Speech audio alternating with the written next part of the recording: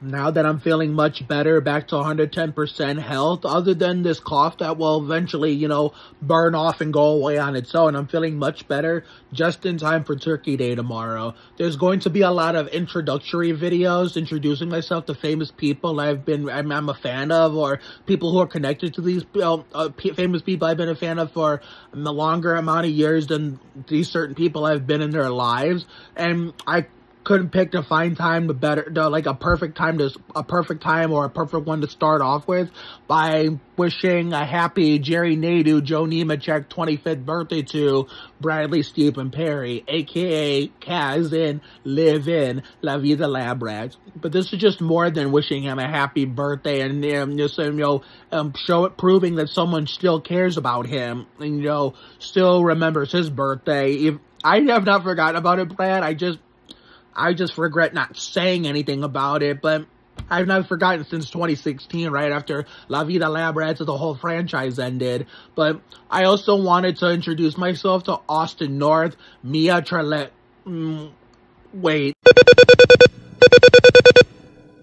Tellerico. Yeah, I'm sorry if I almost botched your last name. I'm just meeting you for the first time, considering I saw your cooking video on Bradley's channel, and I didn't want to botch your last name, so this is going to be heavily edited. And, of course, Bob Duncan himself, Eric Allen Kramer. I was not a Good Luck Charlie person, but I knew who you were, Eric, and best of all, I had never heard of Mia before until that cooking video that you guys did as a Good Luck Charlie reunion. And to Mia, Eric, and Austin, I absolutely loved Bradley and Jake on La Vida Lab Rats when they played Kaz and Oliver in Elite Force. When I used to write fan fiction about Lab Rats, combining the original series and the Elite Force version together as one whole franchise of two different versions, I used to make every Lab Rats character swear, except I had kids that, you know, read those fanfics, so I had to make sure it was at least PG-13, aka TV-14, where every word in the book was allowed to be said. I just didn't allow the granddaddies, like the F-bombs, to be said. But now that you guys are all grown up now, and the fact that Brad has his own YouTube channel and can say whatever the fuck he wants, the gloves are off, and guess what? As someone who's had a potty mouth since I was 4, all courtesy of my dad, when it comes to my YouTube channel, the gloves are off with me. My channel, as far as my vocabulary goes, is rated R, RTVMA. Even when kids are in there, but at least they're like older kids who, like, you know, are used to hearing it, and they seem to not care. You know what I'm saying? But, and I swear when videos that I make for my favorite stars on Nickelodeon and Disney Channel, they don't seem to give a rat's ass either. So,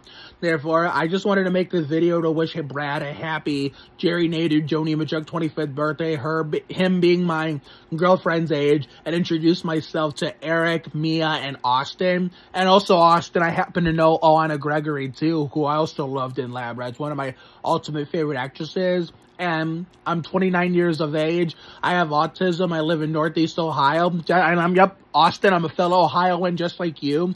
My family has called this place home for almost my entire life, even before me. I was born. And I'm also, besides being a NASCAR fan, like I mentioned on my comment in your Formula One post, I'm also best known for that. The San Antonio Spurs, the greatest power forward of all time from Wake Forest, number 21, Timothy Theodore Duncan. And of course, probably none of you know, I'm best known for Ricky Martin in the hit 1999 number one smash